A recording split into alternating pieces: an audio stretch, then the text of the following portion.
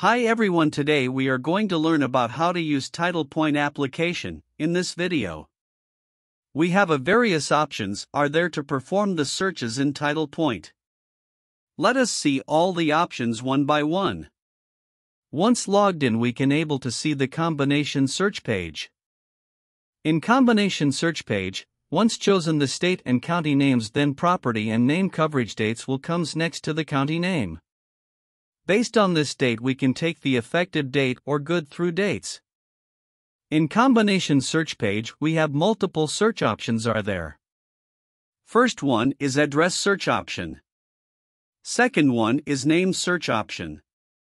Third one is tax ID search option. We have multiple automatic search options are available in address and tax search field. If any automatic searches needed, we can enable the required options like property autorun or names autorun. And next search option is legal or subdivision search option. Based on we can able to perform the searches in combination search page. Next one is Xpress. In this Xpress search page, we have three possibility lookup options are there. First one is assessed owner name search, second one is address search, and third one is property ID search. Based on this three searches, we can able to take deed transaction history information on our property. Based on the property coverage duration, the property deed transaction informations will be reflect in this search result. Next one is tax option. On this tax search page, we have three possibilities search options are there. First one is tax ID number search, second one is address or owner name search, and the third one is legal description search. Based on this variable searches option, we can able to take assessor and tax informations like as netline results. Next one is property option. On this property search, we have a tax ID number search option and parties name search options. In case if we don't know clear format of it, better go with subdivision search field.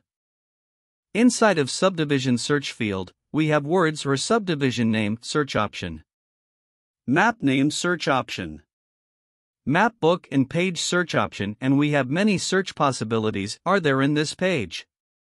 The available search options used to how our property is indexed in TitlePoint, and then we can run the search with correct legal information. Next one is name option. On name search option, we can perform the judgment search for the owner parties.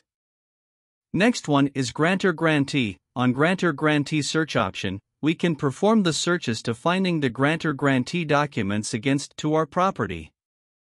Here we can eliminate the document using by legal, and we can find the misposting documents as well.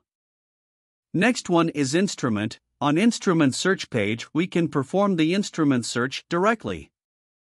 The results contain related documents along with searched instrument, which is used to find the misindexed release document, assignments, etc.